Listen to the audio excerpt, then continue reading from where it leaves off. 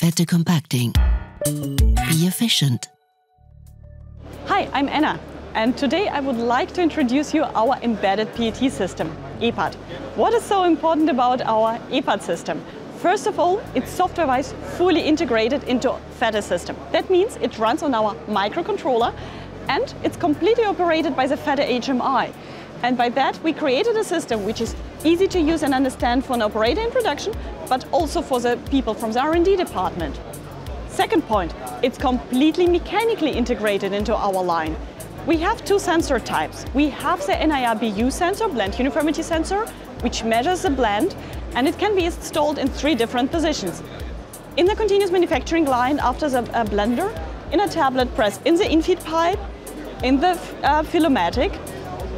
And the second sensor that we have, that's a tablet uniformity NIR sensor, so TU sensor. This sensor measures every single tablet above the turret before it gets ejected.